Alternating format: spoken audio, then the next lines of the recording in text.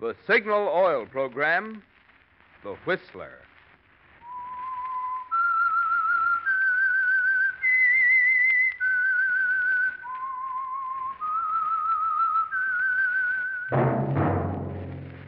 That whistle is your signal for the Signal Oil Program, The Whistler.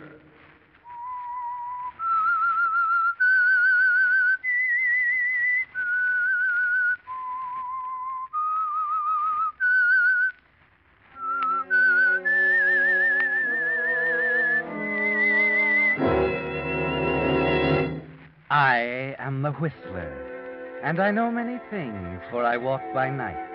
I know many strange tales hidden in the hearts of men and women who have stepped into the shadows. Yes, I know the nameless terrors of which they dare not speak. Yes, friends, it's time for the Signal Oil Program, The Whistler.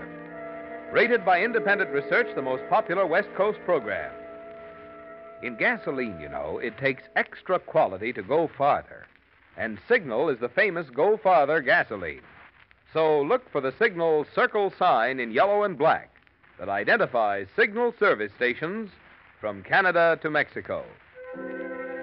And now the Whistler's strange story, The Blue Legend.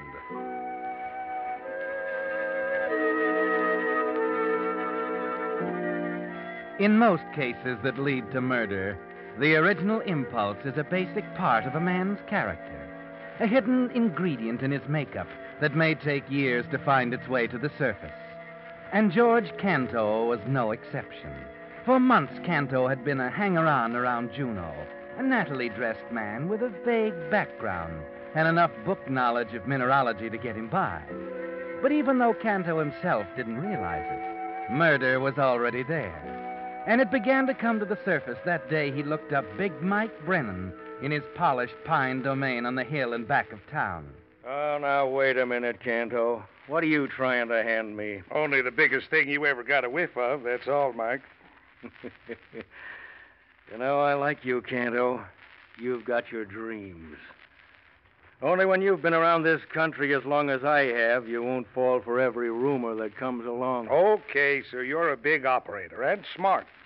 But I tell you, I've hit, and hit good. I got this from the assayer an hour ago. Take a look. You're really serious about this, aren't you? Read the little figures on the paper and find out why. Well? The sample was out of the seam you found? Certainly. You think I'd try salting on you? I don't know. I got a lot of land around here, and I've never seen anything run this high. 15,000 to the ton ain't bad digging. Just exactly why did you bring this to me, Canto? I'm broke. You've got capital and equipment and know-how. I've got nowhere.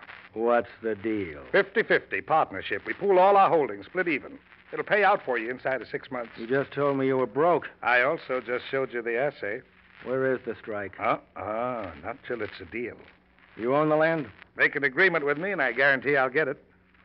You know, Canto, I'm just sucker enough to go for this deal. You haven't done badly, Mike. This isn't exactly a shack you've got here. Do I draw up some papers? No, papers can come later. My handshake's good enough around here. Okay, partner. We're partners. Yeah. Now, where's our strike located? You got a map of the Blue Lake area? Yeah, sure. Here it is. Now, pull the light over. Yep. Now, you see this range here left of Blue Lake? Yeah. The seam's right there. There? Uh-huh. Canto, you... That's the Blue Legend. That's my property. Our property, partner. Remember? Well, I'll be... Okay, Canto. Where do we go from here?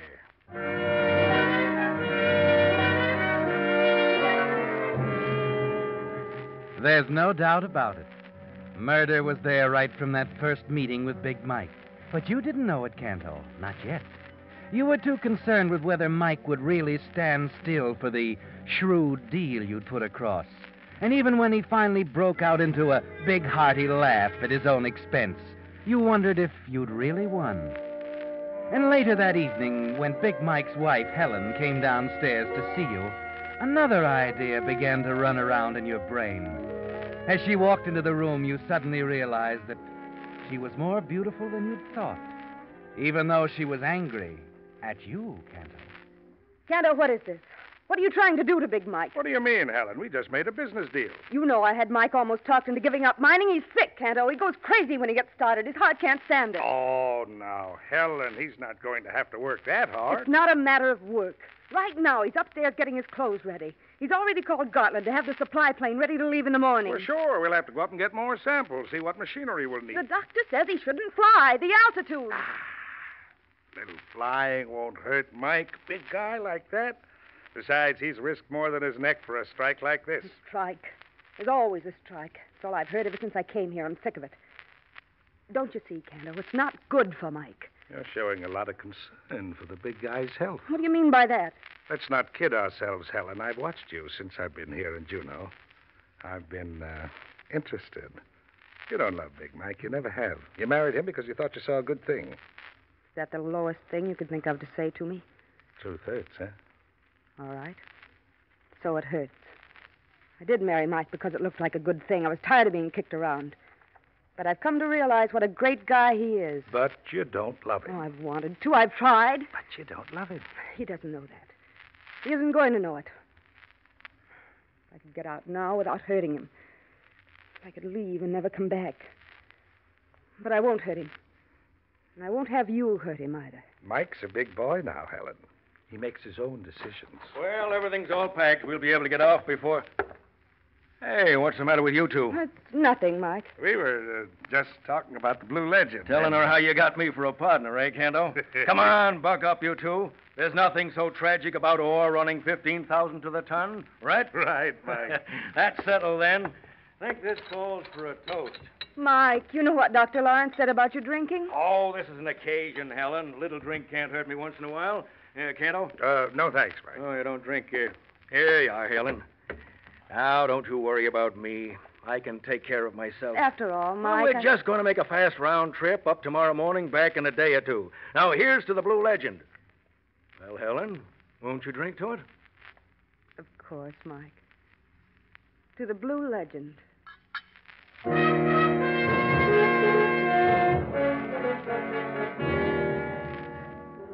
Yes, Canto. From the beginning, murder was hidden there, just behind your shrewd, friendly smile. But as you stood there watching Helen lift her glass toward Mike, you realized with a start that it had broken through to the surface. The idea, Canto, that was running through your brain. Helen, she is beautiful, isn't she? And the Blue Legend, it is fabulous. And all that really stands in your way is Big Mike Brennan.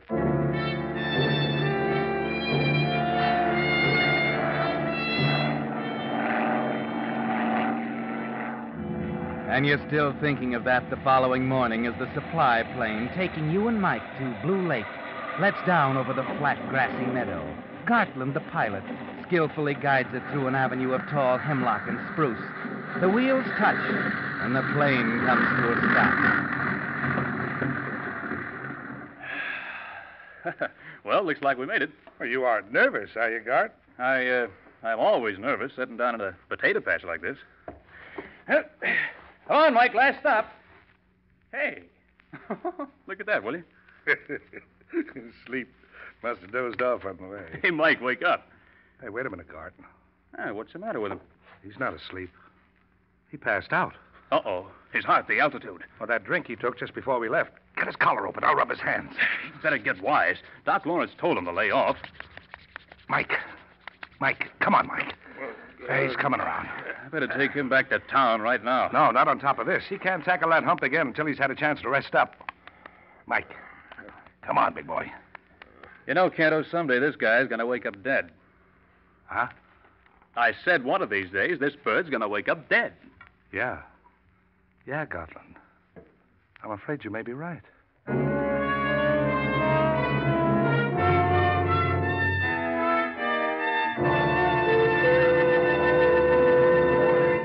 With the prologue of Blue Legend, the Signal Oil Company brings you another strange story by The Whistler.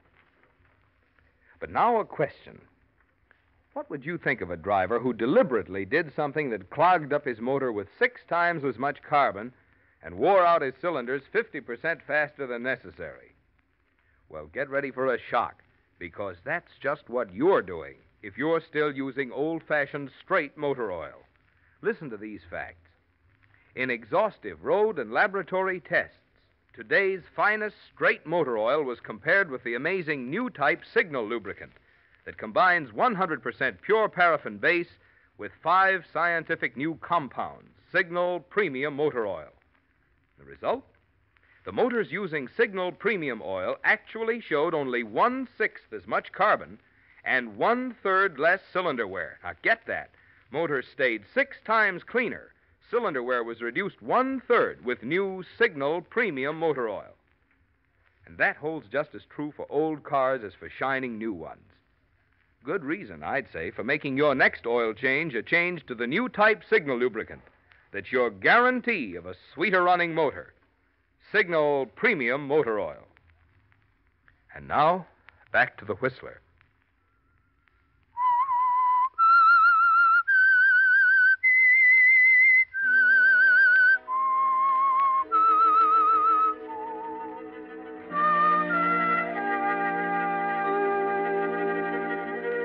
Well, there it is, Canto. Murder. The idea that was in the back of your brain. And right out in the open, too, where you can look at it and recognize it for what it is. You're going to murder Mike Brennan. And suddenly you know, too, that it was there all the time. There the day you tricked Mike Brennan into a partnership, giving you half of the Blue Legend. There the night you argued with Mike's wife, Helen, and found her more beautiful than you'd ever realized. And most of all, it was there when the supply plane let down at Blue Lake, and you found that Mike's heart condition was worse than anyone but Helen had admitted. Yes, it was all there. Motive, a ready-made explanation of the death, and you know how to get the perfect opportunity, don't you, Canto? Ah, there you are, Mike. Huh? Feeling any better this afternoon? Oh, I'm fine, Canto. That wasn't anything at all this morning. Forget about it. Just like that, huh? It's not that easy, Mike. Look, will you stop trying to take care of me the way Helen does all the time? Okay, but you gave me quite a scare in that I place. said forget it, Canto. Got some samples? I got a little assay set. We might make a preliminary, then we can... Now, take wait this- a minute, Mike. I sort of had the idea it might be better for you to stay up here for a few days before tackling that return trip. Huh? Better rest up a little, Mike. Rest up? What for? Do you good. Besides, you've been saying you wanted to stay up here longer. Sure, but you know how Helen feels about that. Well, supposing I go in with the samples tomorrow morning, and I'll just telephone Helen and tell her you had a narrow squeeze. No, don't tell her that. She'll dream up all sorts of things. She worries about me. Maybe you're right. Well, I'll just say that you're getting a kick out of it. You are, aren't you? You know I am. I miss this kind of thing. Then it's settled. I'll handle Helen for you. You're okay, Canto. Thanks. Well, gotta take care of my partner, don't I?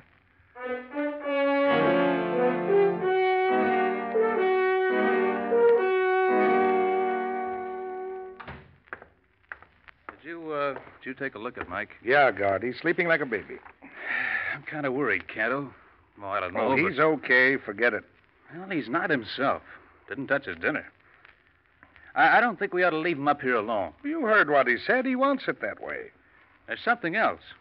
That bourbon. Bourbon? I unpacked his stuff for him. There's a full bottle in his suitcase. He won't touch it. No, you don't know him. He'll putter around the claim tomorrow until he's got a good chill. Take one look at that bottle on the shelf. Oh, skip it, Guard. Mike's over 21. You'll just make him sore if you do anything. Come on. Let's hit the sack. They're taking off at 5.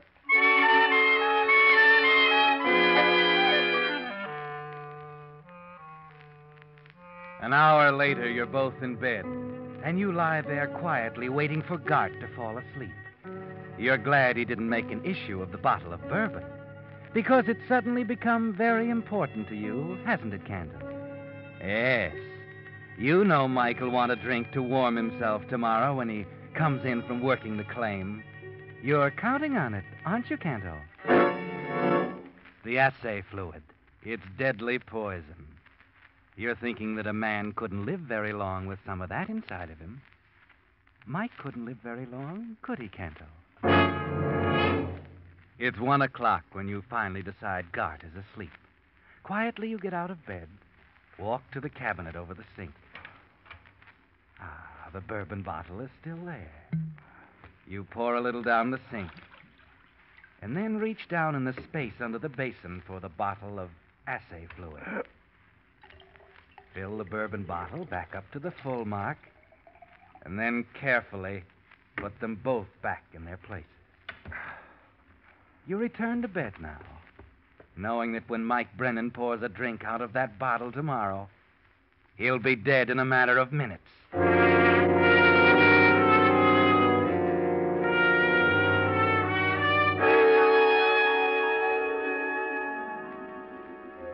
There's no sleep after that, of course.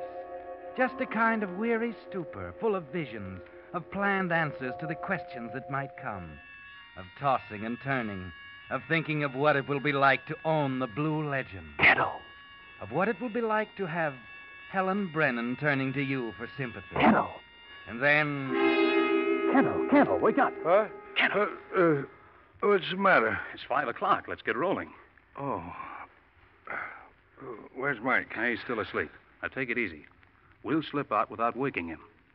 I'll fly you to Juneau, pick up the supplies, and be back here tonight. Let him sleep. He really needs a rest. Yeah, you're right, Gart. Mike needs a rest. A long rest.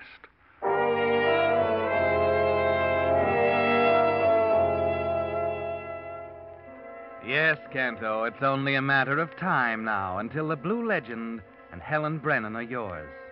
Mike will have a long rest. You've seen to that. There's a strange feeling of satisfaction inside of you, of exultation over a victory that's all but won. It's not quite 7 o'clock when Gartland sets the little supply plane down at the Juneau airport, and you hurry to a phone booth to call Helen.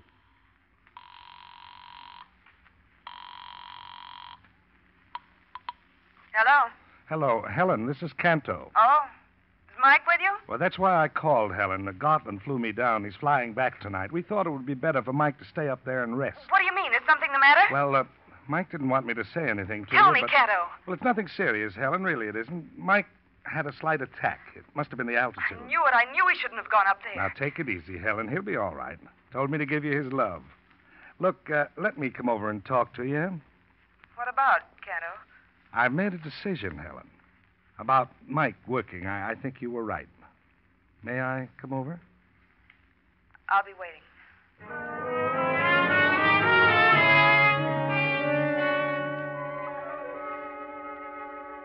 You hang up the receiver, stand in the phone booth thinking for a minute, running over in your mind the things you're going to say to Helen.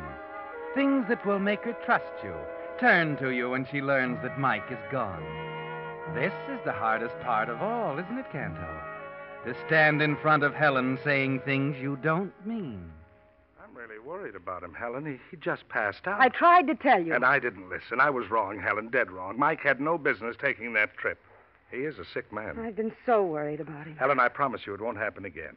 Now, look, when Mike comes back from Blue Lake, I'll ask him to stay here while I run things up there. Would you, Canto? Would you? He won't like it, but you just leave it to me. I'll make him stay here. Then there won't ever be any more danger. Oh, Canto, I'm so glad. And, Helen, Yes, Canto. the way I talked to you that day, the things I said, I want you to know that I'm sorry. Are you, Canto? Yes, Helen, I want you to know you can count on me as your friend. Your closest friend. I don't know what to say. Just tell me that you trust me, Helen. I trust you, Canto.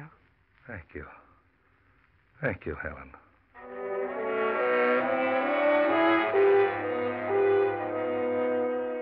And that's all there is to it, Canto. You were so convincing you almost believed it yourself. There's nothing to do now but wait. At 9 o'clock the next morning, you settle into an easy chair in the lobby of your hotel with a newspaper, sure now that it must be all over. A minute later, you look up. Gartland is standing over you. What are you doing here, Gartland? Canto, I got bad news. You don't mean Mike. Yeah, Mike. Another attack? Worse than that, Canto. He's dead. Dead. Good Lord. I found him up at the cabin when I flew in the supplies last night. He was dead when I got there. Flew the body down just now. Why, I can't believe it. Why, only yesterday. I know. His wife was right all the time. That trip was too much for him. You're sure it was his heart? What else? Oh, poor Helen. Somebody's going to have to break the news to her. That isn't going to be an easy job. Don't worry, we won't have to. Huh? The coroner saved us the trouble. The coroner? Oh, what do you mean, coroner? He called Mrs. Brennan an hour ago. It seems there's going to be an inquest.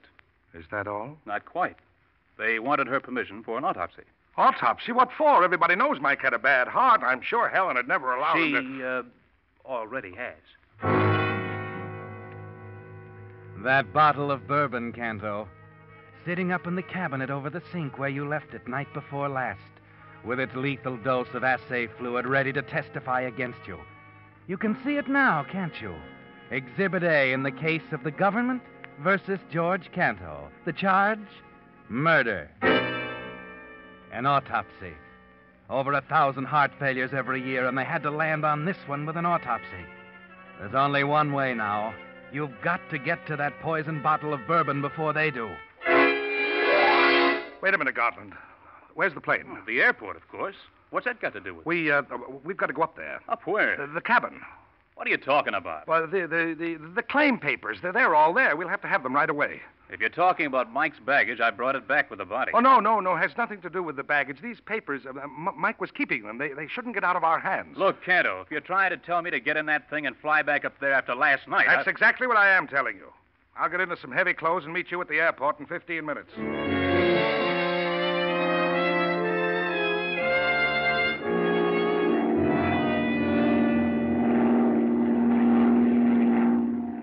Well, almost to Blue Lake, huh? Yeah.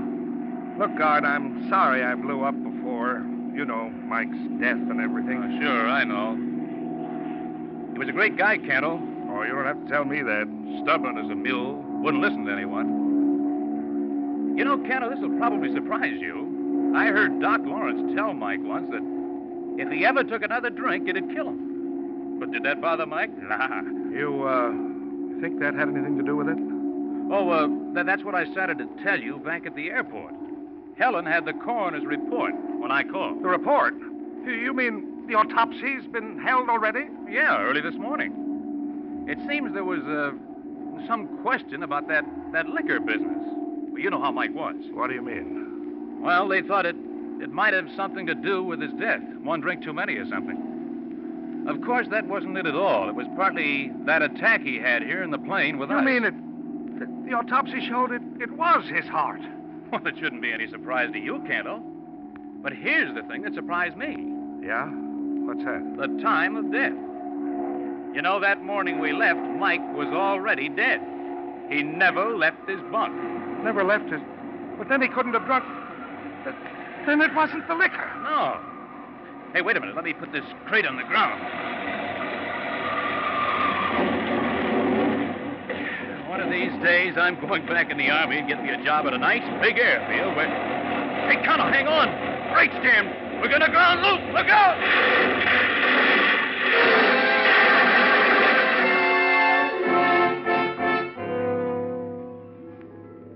When you open your eyes, Canto, there's a throbbing pain in your head, a sick feeling in your stomach, and the roof seems to be whirling. Oh. Everything's hazy, tumbling around in your head. You've got to do something. Oh. You've got to do something very important. Well, what is it? I've got to. The room clears a little, and slowly, as if from a long way off, it appears. The bourbon. The bottle of bourbon. That's what you were trying to remember. Yes, I've got to. There's a terrible ringing in your ears as you try to lift yourself off the cot. That sickening feeling in your stomach comes back again, and then suddenly you remember... It doesn't matter. Yes. Mike died a natural death. The autopsy showed that. It comes back to you now. The poison bottle of bourbon isn't so important anymore. So you fall back on the pillow, and then... Well, you feeling better now, Canto? Huh? Oh, Gotland. I didn't see you. I know. I've been sitting here waiting for you to come around. Hey, you've been out but good. Hey, you better take it easy. You've been muttering like that for 5 minutes. Muttering? What did I say? Well, nothing I could understand. Hey, you sure you're okay now? Yeah, I'm sure, Gotland. Everything's okay now.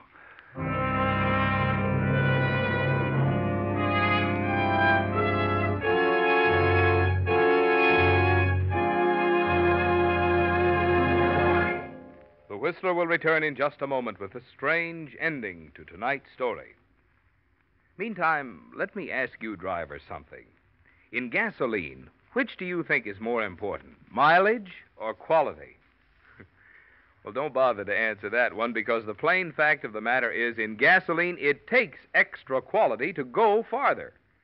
That's why we're so proud of the fact that Signal is the famous Go Farther gasoline. You see, you get those quick signal starts, that fast signal pickup, and smooth knock-free signal power because Signal helps your engine run more efficiently. And naturally, the more efficiently your motor runs, the more mileage you get. That's why Signal says your speedometer is the best yardstick of gasoline quality. Check yours, and you'll find it's true. In gasoline, it does take extra quality to go farther. And, of course, Signal is the famous Go Farther gasoline. And now back to the Whistler. So you're in the clear at last, aren't you, Canto? The coroner's report indicates Mike Brennan died of heart failure at the Blue Legend mine on the night that you decided to kill him. Yes, Canto, you can relax now. It'll be easy to pour the poison bottle of bourbon down the drain. It's all yours at last. The Blue Legend with its rich storehouse of wealth. And Helen. She's free now, Canto, to leave Alaska as she always wanted. But you feel somehow that when she leaves, you'll be by her side. Gartland, the pilot, is sitting at the foot of the bed watching you carefully. Yeah, that was a close call, Canto. When that brake jammed, I thought we were done for it. Lucky we didn't crack into the trees. What happened? Oh, you cracked your head on the instrument panel. I feel awful weak. You'll be okay. It isn't just my head. My stomach. Oh. Well, you were out for quite a while, probably still dizzy. Had me worried for a minute, Canto, but I finally found a way to bring you around. What did you do? Do?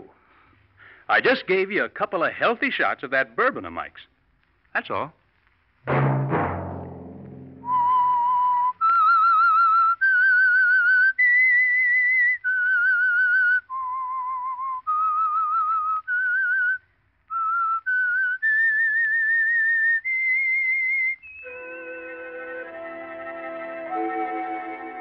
Let that whistle be your signal for the Signal Oil program, The Whistler, each Monday at 9. Brought to you by the Signal Oil Company, marketers of Signal gasoline and motor oil and fine quality automotive accessories. Signal has asked me to remind you, to get the most driving pleasure, drive at sensible speeds, be courteous, and obey traffic regulations. It may save a life, possibly your own. Featured in tonight's story were Alan Reed and Virginia Gregg. The Whistler was produced by George W. Allen with story by E. Jack Newman, music by Wilbur Hatch, and was transmitted to our troops overseas by the Armed Forces Radio Service. This is Marvin Miller speaking for the Signal Oil Company. This is CBS, the Columbia Broadcasting System.